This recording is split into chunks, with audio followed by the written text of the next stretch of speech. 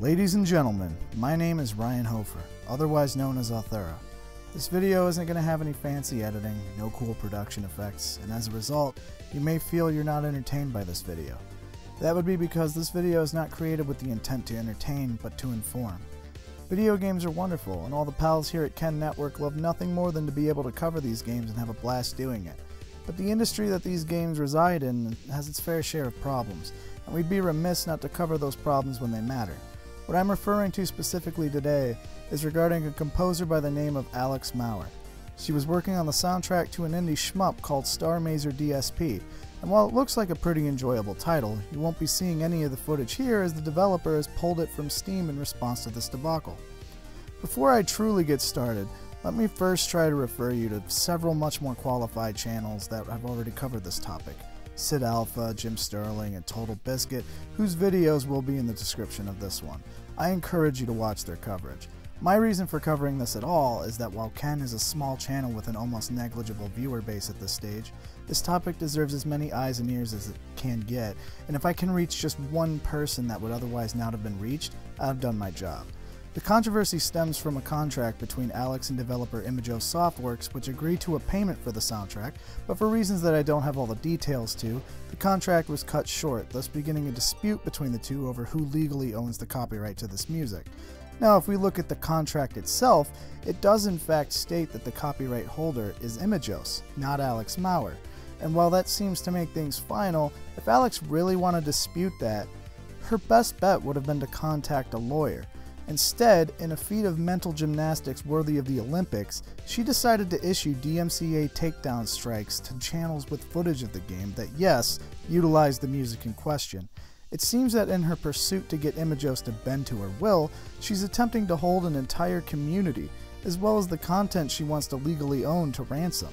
Let's talk about the DMCA. It stands for Digital Millennium Copyright Act, and was created with the intention of protecting copyright holders from having their property infringed upon. YouTube implemented a system based on the DMCA that would allow copyright holders to claim ownership of their content, or indeed remove it entirely if it were to be infringed upon. The system is far from perfect though, and has seen multiple abuses over the years, all the way from small-time companies like Fun Creators and Digital Homicide to the big fish themselves like Sega and even Nintendo. The damage that a takedown strike can cause to a channel is massive. It's a 3-strike system, and by the 3rd strike, the channel is removed entirely. Many channels have died as a result of this abuse, and even some bigger channels have proven to be threatened by it. And beyond all that, Alex has managed to abuse the system in a way that truly baffles me beyond belief. She's essentially attacking innocent people and attempting to garner sympathy and using her supposed victim status to justify her actions. There is no justification for this. It's not just underhanded, it's potentially a felony. False abuse of the DMCA can lead to perjury charges, and while the YouTube DMCA system isn't a true representation of the law, this is still a court case in the making. To make matters worse, when Sid Alpha reached out to her to try to get these takedowns reversed, her response was to blame Imagos Softworks instead of her taking responsibility for the strikes she filed for. The fact that Temi Neko is directing her complaints to me instead of the developer is a problem. This seems to be the general response of those who were hit with DMCA strikes. I did suggest to some who complained to me that I would reverse their DMCA strikes if they were willing to redirect their complaints to the developer or complaints about the developer. No one was willing to do so, and I no longer want to offer anyone the possibility of having their DMCA strikes reversed. Thank you. I like that little thank you at the end.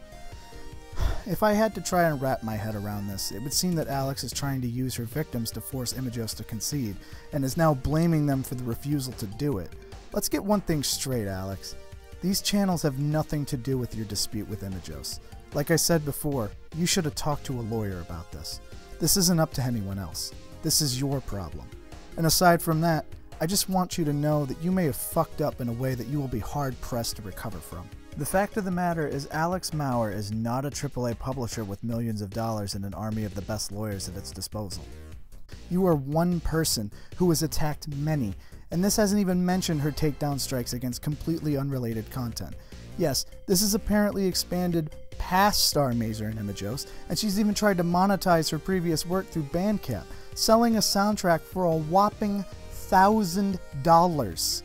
At the time of this recording, I haven't been able to access the Bandcamp page. I have no idea if it's been taken down or what, but this is just ludicrous behavior. If any of you have been affected by this catastrophic display of a meltdown gone horrible, there is some solace. A representative of Imagos Softworks is working to try to get this situation resolved, as well as Totalbiscuit, who's trying to work with the folks at YouTube Gaming to find a solution.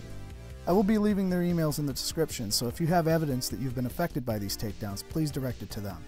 As for Alex Maurer, I have no idea how you are as a person, but this is not a good look. You may be a sweetheart at parties, but the behavior displayed here is nothing short of aggressive, hot-headed, and just flat-out malicious. They say all publicity is good publicity, but that does have its share of exceptions, this being one of them. I really can't imagine that you'll be able to find work from anyone who knows about this, anyone trustworthy at least, and who knows if your career will ever be able to recover from the backlash that this has gotten you. All that said, I hope you've learned from this. And if you haven't learned the error of your ways ethically, then at the very least I hope you've learned the essence of Newton's law. This is not the first time something like this has happened, and it likely won't be the last, but just know that this is not going to end well for you or anyone else who attempts this. We will fire back. Always. Thank you for your time. I've been Althera. Until next time.